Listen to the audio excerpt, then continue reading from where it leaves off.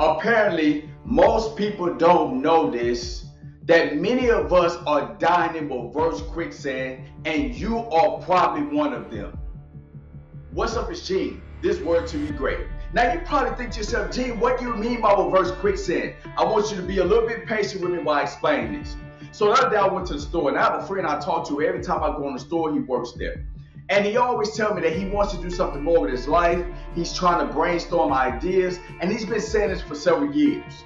But the other day he said to me, he said, Gene, I took a step to trying to figure out a way how I can start my own company. And I said, that's great. I said, but you have to keep moving so you don't get stuck in reverse quicksand. And he was like, Gene, what you mean by that? So let me explain what I explained to him. So a lot of us know this, that quicksand itself, you know that if you go somewhere and you fall into quicksand, they always tell you in traditional quicksand, if you move, what's going to happen? You're going to sink further and further down until somebody get a stick or something to pull you out. So it's always smart just to stay in one spot in traditional quicksand.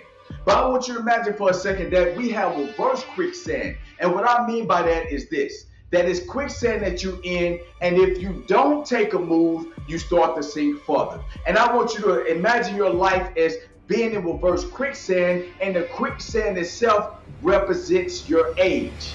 So example, I said this to my friend, he's in his early 20s. I said, man, you're in reverse quicksand right now. So you're in one spot. You're in your 20s. So right now, that quicksand is at your ankles. And the longer you stay on this job, the longer you stay in one spot, you're going to slowly keep moving down further and further in that quicksand. So right now, you're in your 20s. You're at your ankles. And if you don't move, you're going to be in your 30s. You're going to be at your knees. And if you don't move, you're going to be in your 40s. You're going to be in your torso. And if you keep on staying stagnant in that reverse quicksand, before you know it, you're going to be so old that you won't have the energy to go after your dreams. You won't have the energy to go after your goals. And you will live your life knowing in the end that you died in reverse quicksand. And see, a lot of y'all like my friend, you have a dream, you have a goal you want to do, but you allow yourself to stay in that reverse quicksand. You let the days go by, you let weeks go by, you let months go by, and years.